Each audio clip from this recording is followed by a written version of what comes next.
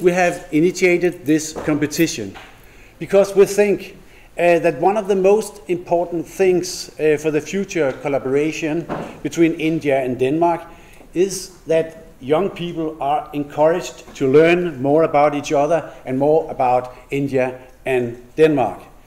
And even more important, they are encouraged to work together, or rather co-create together. Please don't do what you're trained to do.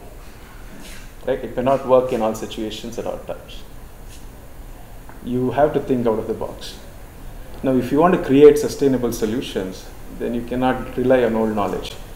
I'm not saying that stop attending college or university from tomorrow. It's very essential, but I'm saying learn what is necessary, but have in mind to think outside the box. Because the solutions that are required for 21st century has to be unique, and you need to innovate innovation. It's not enough if you talk about innovation all the time and say, I'll come out with a beautiful idea and make sure that it works, right? The world is connected in new ways. Globalization is a process where social relations are stretched across still longer distances. It implies that all locations in the end will be connected and truly mutually interdependent. The world are facing serious challenges and problems: climate change, pollution, dramatical increase of population, increasing urbanization, lack of natural resources, and so on. And how do we cope with all this? Well, it's a well-known and accepted fact all over the world that what we need is global solutions. Global solutions where partners, producers, scientists, and users from different parts of the world, among them, of course, India and Denmark, are co-creating and finding new answers, new solutions to the problems, and which hopefully will contribute to the development of new mindsets for living. And in this context, India and Denmark has a great potential for co-creating. And this competition aims to promote and realize this potential among Danish and Indian students. So let me take you to India. We've been hearing for the last 2 days, I'm sure many of you were not there, but to give you a snapshot, I would probably bore you with some numbers. India is about 1.2 billion in population, Denmark is 5.5, the city that I come from has 10 million. So, just imagine it's about this big scale mapping, right? 5.5, 1.2 billion. But even before you think that you are a Danish or an Indian, I believe that you need to think that you are the citizens of the world. So your market is not just 1.2 billion. Your market is about 7 billion, and which is growing. And the world is shrinking, right?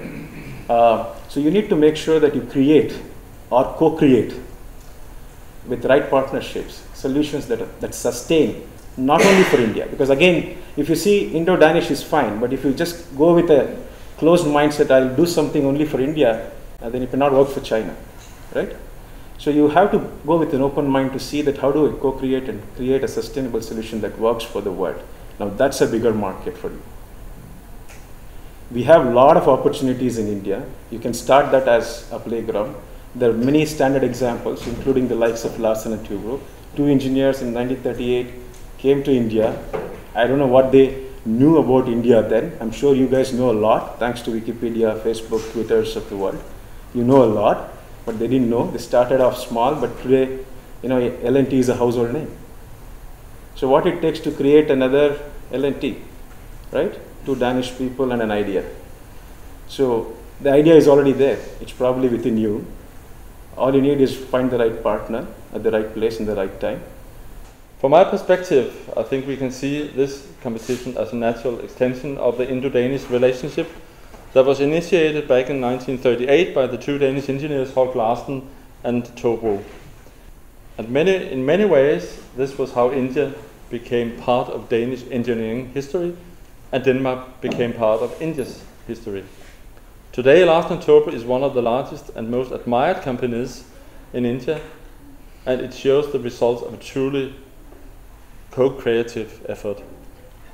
When you are co-creating sustainable solutions for the future, I believe you're going to be participating in that, and I'm sure that you are very fertile brains and you will bring in a number of things into the system. What I would suggest is have an objective, exactly what you would like to have, what is your objective of this co-creating a solution, and then build a solution towards that.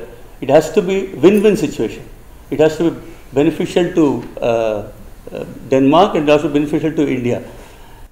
So, why should you take part in this? Well, we have some prizes. We have 2 awards for 2 students in Denmark who can win a trip to India. A tailor-made study trips where you will visit companies and other things, people, and get contacts and so on of your own wishes. And on the other hand, we have 2 trips for 2 Indian students to Denmark. And then we have this special award of 2 years Master of Science Studies at Copenhagen Business School for an Indian student. The challenges of urbanization, the environment and scarcity of natural resources, including energy and water, are facing people everywhere in the world. Nowhere in the world are these so-called megatrends more visible and so clearly part of the day-to-day experiences of being a citizen than in India. But also here in Denmark, though in a smaller scale, we are in need of ideas that contribute to sustainable and inclusive development. This is why we have supported this competition here. The whole idea of co-creating sustainable solutions for the future is more important than ever before. And you, the people who actually inhabit and shape the future, are key persons and creative forces behind turning the challenges of today into possibilities of tomorrow. How to apply? Well, you have to go to our homepage, co-create now/competition, and you can put your interest there between 15th of September today and 15th of December this year.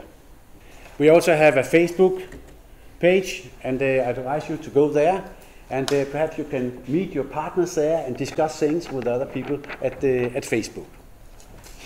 Any cooperation or contacts among the participants should be described in the answer. And this will be considered as a good thing, that you have contacts with other participants and you discuss things and you co-create things together. However, each participant must submit an individual response. Yeah, I think it's a good idea. There's a lot of challenges during this, so just being one mind, thinking about all of this, would be not enough. Yeah, but it's also good sometimes not to have so much background experience, because then you're more likely to think out of the box. I'm trying to think of an idea which can be a part of the competition, because it's not just taking a part in the competition. I need to think about something which is viable and which can be practically implementable. In knowledge economy, the world is flat. We are not distant. It's just that we need to come together to solve a bigger problem. So why not be a winner? Join the competition. I hope you will all take part of it. I wish you all a good luck when participating in this important competition.